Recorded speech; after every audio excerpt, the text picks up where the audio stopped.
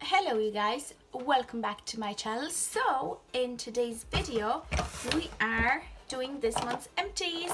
As you can see, there is quite a lot more stuff than I had last month. So without further delay, let's just go and get started. So the first thing that I used up is this Cien, I still don't know how to pronounce the Cellular Beauty Serum that I got in Lidl. This was actually a really nice serum. It was heavy, it is heavily scented, but I didn't actually notice it breaking me out, so that was fine. As you can see, there's literally so little left that I honestly can't even scoop it out. It's really like difficult, you know. So I'm just gonna put it in the bin. This was about €4 in Lidl. Really liked it. Not keen on the scent, but if they bring out another serum with, you know, little less scented, then I would definitely buy it again. And the next thing I used up is the Emma Hardy Moringa Cleansing Balm. So this is what it looks like. Nothing left. This again is heavily scented. I don't know what's going on with these companies, just putting so much like perfume into their products. I honestly really liked it.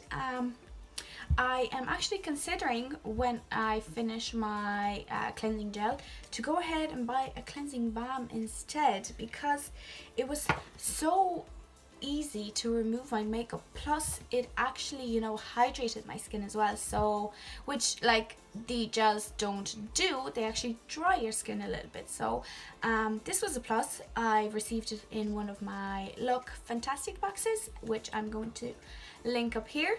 But yeah, really good. I will check out the price, because since it was in Look Fantastic, I can imagine it's not cheap. But yeah, I'll check out the price, and if not, I will find another alternative, because I really like the cleansing balms.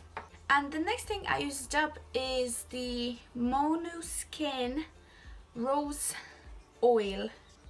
Facial Oil. I think that's what it's called.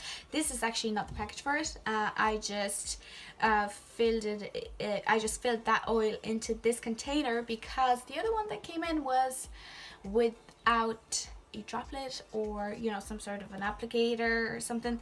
So I just said I'll just put it into that.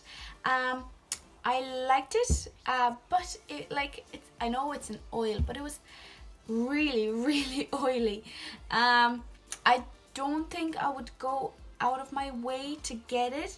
However, if I ever receive it again in one of my boxes, I would definitely you know, use it up again, because it was good.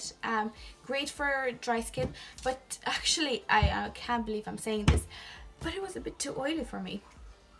I know, I know what's going on. So I think that is it for skincare. The next thing I'm actually throwing out, because I did not like it, and this is the Sunkissed Self Tan Mousse. This is in the shade medium. When you actually pump it out, it comes out green, which is kind of weird in my opinion. Like whenever I put it on, it looked amazing, like right after the application, or let's say 6 hours after the application. But when I go in to wash off the excess, like not only the excess comes off, but the actual tanner comes off as well. So it does not last. That's what I'm gonna say. Like, maybe if you want to have a nice tan for a day, then yeah, sure, maybe it was really cheap, like €4 or so.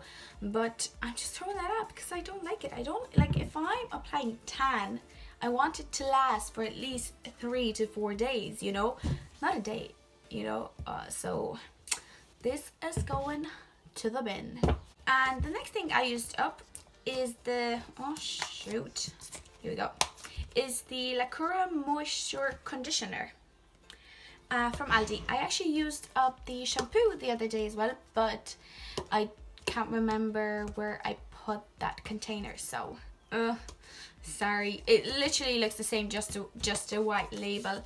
But you know, these look like a knock-off Aussie hair products, which, you know, I'm actually not mad at. Aussie is quite expensive for, you know, for what it is, a shampoo and a conditioner.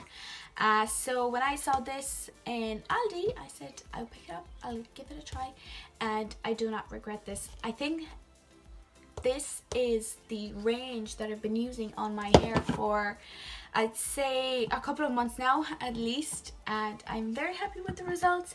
My hair, you know, like, they're blonde, so they're not going to be super shiny, but they are. So I'm quite happy with that. Definitely going to repurchase it, and I know Lidl has the same range, so keep an eye on that. Oh, the last thing, so it's not that long. I thought I had more things to actually talk to you about. Anyway, the last thing I used up is the Eveline Cosmetics. What is that? Okay, so it's a 2-in-1, a balm and a scrub for using under the shower. So this is what it looks like. Everything is here in Polish, so you know.